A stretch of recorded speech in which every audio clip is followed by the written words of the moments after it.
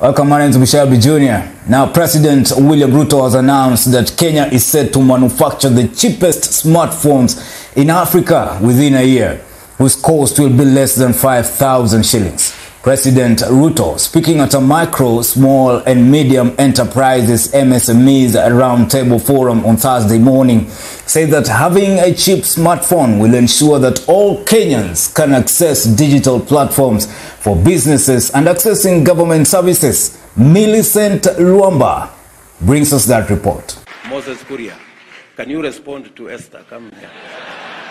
President William Ruto has announced that the government is working on a plan to have locally manufactured mobile phones, which will cost less than 5,000 shillings in the next 1 year. Dr. Ruto noted that the move, which he says will see Kenya boost of the cheapest smartphones in Africa, coincides with the government's plan of leveraging technology to make it efficient and effective. Employment is going to be ready and available if we can ensure that we spread technology, we have financing, and that is why we talked about the superhighway. The superhighway is supposed to do two things: to make sure that the country is connected, and I'm happy again to announce here that the real last mile in technology is the gadget.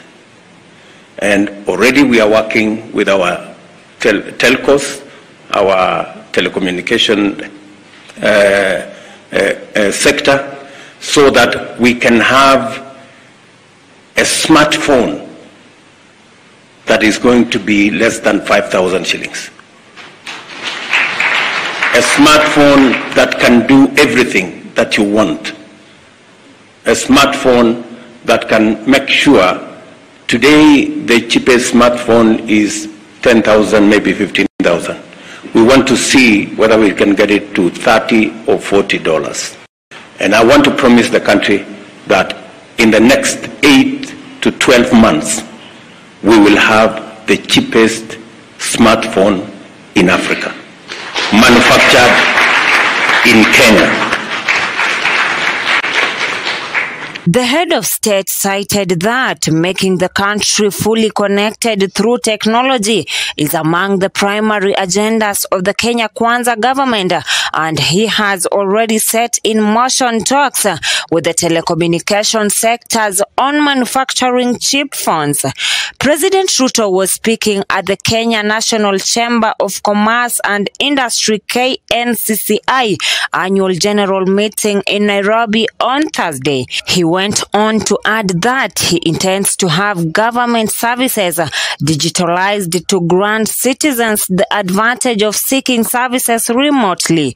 And I confirm that there exist promising opportunities for the private sector to invest in key development projects in various sectors under the PPP model, and we will deliberately create opportunities for the private sector to tap into key development projects through this partnership.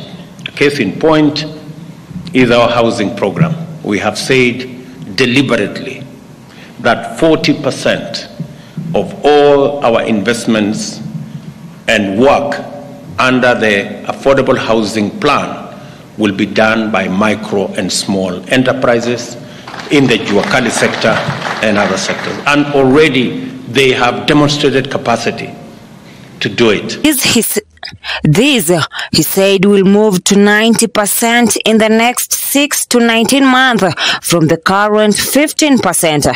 President Ruto added that the platform will also allow a seamless collection of taxes. He said he has plans to incorporate many more government projects into the digital space, including the superhighway, and cut national expenditure. Ruto noted that the move, which he says will see Kenya boost of the cheapest smartphones in Africa, coincides with the government's plan of leveraging technology to make it efficient and effective. We have a strong program to support the establishment of innovation hubs for the development of skills, talent, and incubation of startups. and the whole array of services and funding instruments, from funding startups to making sure that we have venture capital so that we can do more research and more trials of what works.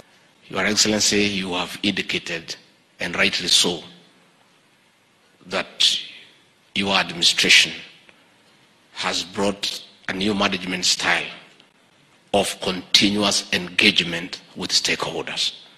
And that is why for the last 1 month, you have engaged the Kenya Association of Manufacturers. You are here today. You are the Nairobi Securities Exchange.